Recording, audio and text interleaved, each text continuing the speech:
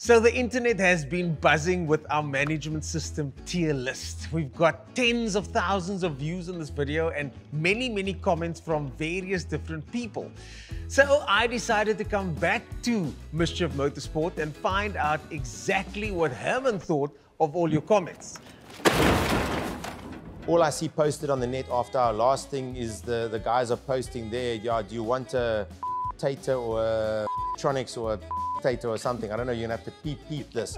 We're going to do a deep dive and find out from the man himself exactly what makes a tier 1 ECU. And was our tier 1 list accurate? Actually, it wasn't my list, it was his list. It was mine. Woo, quick back.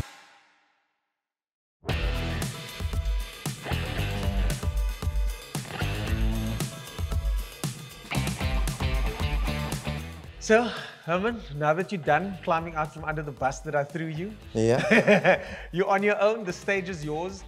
Where do we start though? Okay, firstly, I don't believe there's any tier in the ECU. The tier list came from you for tires or rims or something.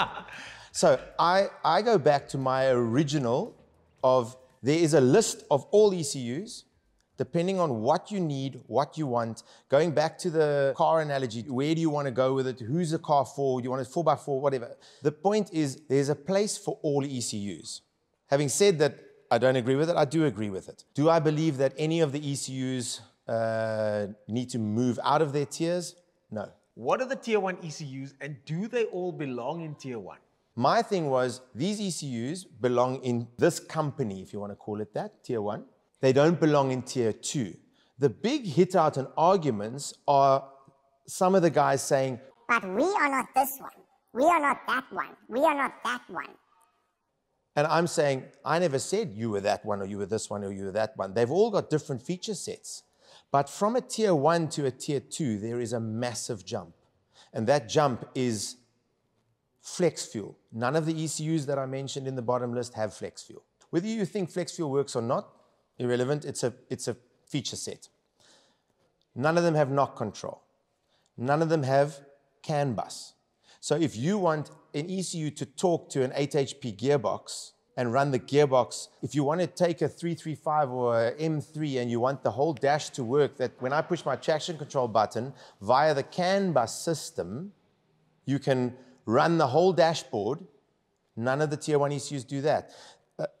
All PID closed loop control on boost, on variable valve timing, on drive-by-wire. They can run any drive-by-wire throttle bodies with any pedals, with safeties. Everything I've just mentioned is confusing me. It's confusing you, but none of the people watching this video can argue that any one of the ECUs that I left in tier 1 can do any of these things. No, I need to stop you there. What ECU is at the lower end of tier 1, and that's usually based on cost, yes. And what ECU is on the top end of tier 1, which is usually based on cost and extra features as it compares to the cheapest ECU at the bottom of tier 1. Now we're going to move on to tier 1 only. If there's a huge outpouring and calling again, then we can explain more about tier 2 ECUs, what we referred to as tier 2 ECUs. But within the tier 1 ECU, it is usually based on price because any development costs money. A Dictator, for example, has been the stalwart of South African racing and tuning for many years. It's the ECUs that they started out with. So there was GoTech, they are no longer. There was Mr. Turbo made an ECU management system, Perfect Power. Dictator was out when all of these were out, and they're all, some of them have transformed into different names, but as a general rule, a Dictator is still there.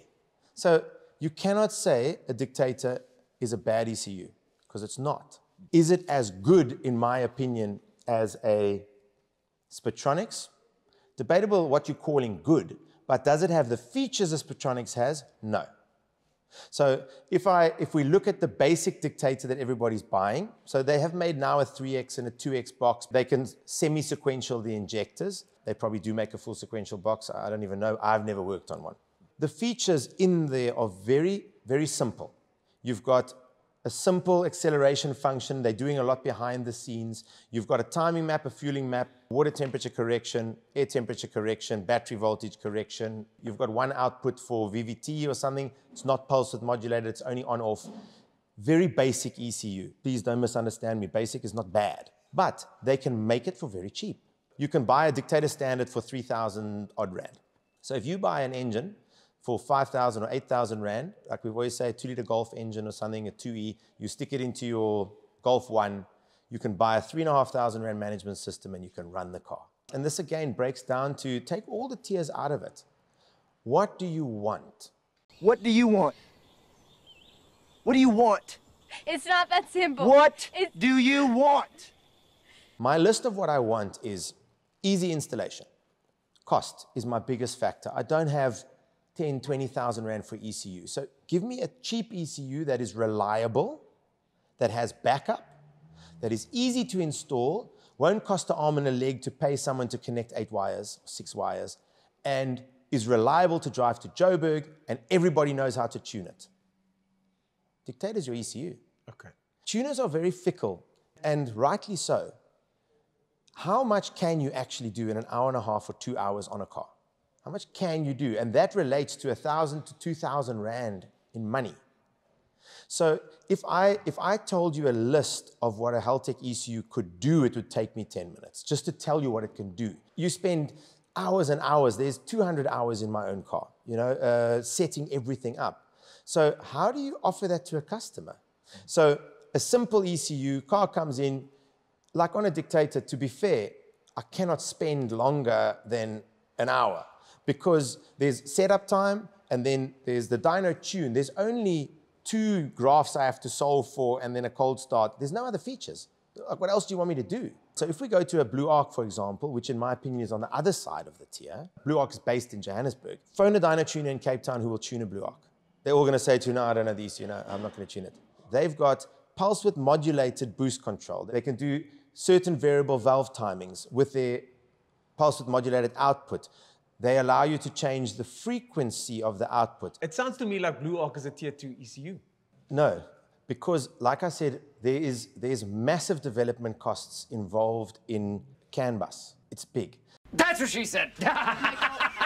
So in other words, there's a difference between closed loop boost control where the ECU has got a target to hit and it's allowed to control the controller to try and hit its target and it keeps on hitting its target.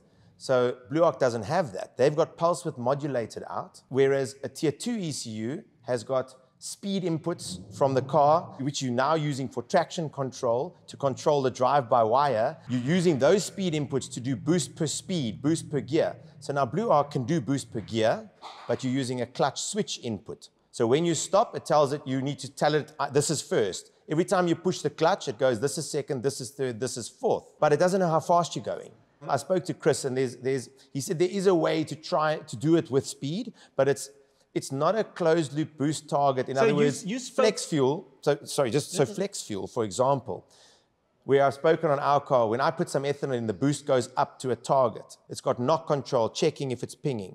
Then what happens is the boost changes, the timing changes, the fueling changes. The minute we put pump petrol in, the boost comes down, the timing comes down, the fueling changes with what they call a volumetric efficiency table. That's a calculation inside the ECU. And the tier 1 ECUs are just using millisecond-based timing tables, which can work, but you can't just take a Blue Arc ECU or a Spectronics or a Dictator, have the tune on the car, change the injector, and just tell the ECU, I've gone from a 550 to a 450, and the tune is right. So you have to retune it. You've spoken to the owner of Blue Arc. Yes. And how did that conversation go? There's always the problem with these kinds of things. There's misunderstanding. In other words, like I said, they all going, how can you compare us to a Dictator? This is what the guys on the net are saying. And I'm saying, I never compared you to a Dictator. I just said you weren't a Haltech. Like, that's what I said. And Chris will be, yeah, we're not at Haltech. We haven't developed that far yet. And I'm like, absolutely, but so we agree. So there was no, but the problem is that the keyboard warriors, they think, exactly what you just said now. But if they can do injection timing, which they can, so they've got multiple spark displacement, like an MSD. They've got, as one of the comments said, they've got customer added features. So there's people in South Africa that have asked, can you do multiple spark? And Chris was like, I'm sure we can. And he did it. They ask, can we have a boost controller? And he's like, yeah, we can give you a pulse width modulated out, and we know there's different frequencies, so we allow you from 0 to 400 hertz. That is a step up from a Spectronics, because a Spectronics says, yes, we'll give you an output to switch something on the cam control, so you can, I'll say now why a Spectronics is also a nice ECU. This car's got a Spectronics in it. Yeah, there's a Spectronics in that car. What would a top-level Tier 1 ECU need to do to jump into Tier 2? All of them have benefits. But the more you pay, the more you get. But the jump from a Tier 1 to a Tier 2 in the development side, so in my opinion, a Tier 2 ECU must be volumetric efficiency based. You must have the option to do that. Once you've tuned the whole car, you can just change one aspect of it, and you don't have to solve for the fuel table anymore. What Blue Arc has got that's very nice is they've got an auto tuning function. You can tune your fueling table by just driving around.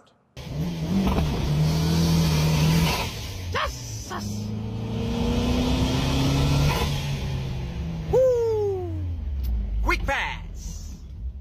Now, Dictator can't do that. Spectronics can't do that. You actually have to tune it on a dyno or tune it with an air-fuel ratio on the road.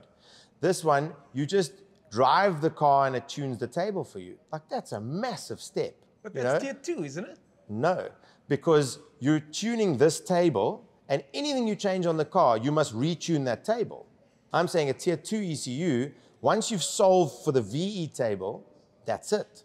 Unless you change the pumping efficiency of the engine, the volumetric efficiency of the engine. So if you change the camshaft or something like that, you would then but all you do is you just switch what they call a long-term fuel trim on, and it fixes itself. You never have to go to the dyno again. Max ECU does that. Max ECU does that.